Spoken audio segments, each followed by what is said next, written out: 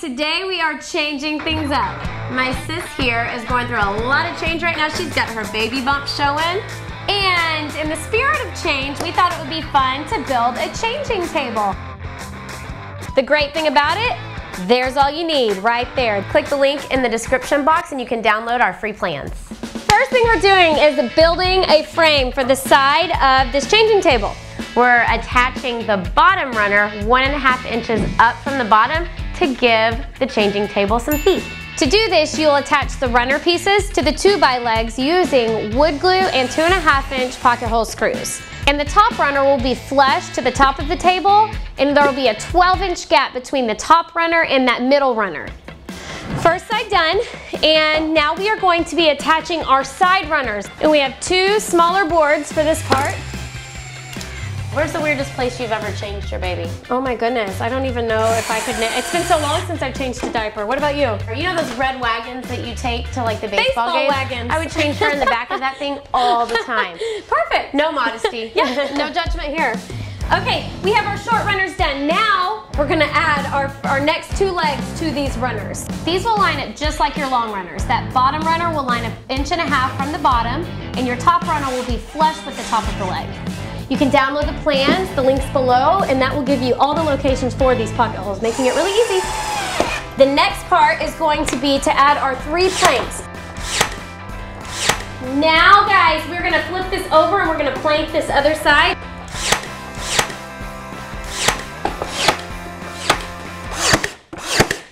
Awesome. Okay, so at this point, we are going to add our shelves. We're adding 3/4 inch pocket holes all the way around this board.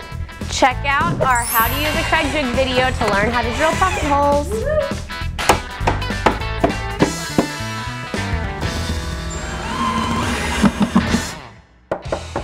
Now we're attaching the other long runners to the other side of the changing table, and we're going to do that with wood glue and 2.5-inch pocket hole screws.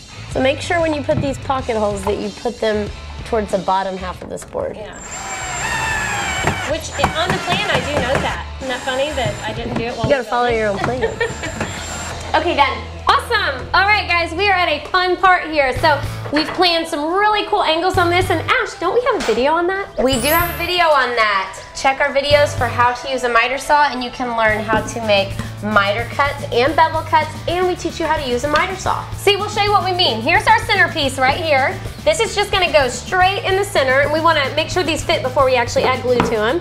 Then we've got both angle pieces, and that's that angle cut that we're talking about right there. And those will fit securely in place. We're gonna add some glue and nail those down now.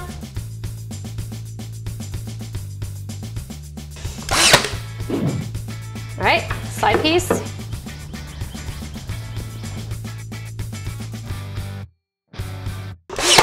Done. Okay, only thing left to do is to attach that top. We're gonna flip the entire piece upside down, attach those using 1.25 inch pocket hole screws through all those pocket holes and into the top. You got yourself a table.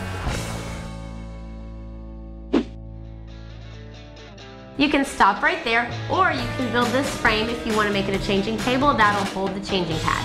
We're going to build the frame using 1x3 boards. These are miter cut at 45-degree angles on each of the corners. We're attaching them with wood glue and 1.25 inch brad nails. Hey Ash, did you tell them to click the bell? Click the bell, guys, if you don't want to miss a video. You can click the bell next to our subscribe button and you can get a notification every time we have a new video. Now notice on these long boards, we have pocket holes. These are 3/4 inch pocket holes that are going to go into this top. Use 1.25 inch pocket hole screws through these pocket holes, and this will hold our changing table pad securely in place. And the baby. And the baby. Just about finished. All we got to do now is get some stain on it, because that's what I'm doing in my room. And we love hardware. We decided to add some decorative metal corners painted black to ours. Just gives it an extra shiny touch. And once you do that, take a picture of it and share it with us.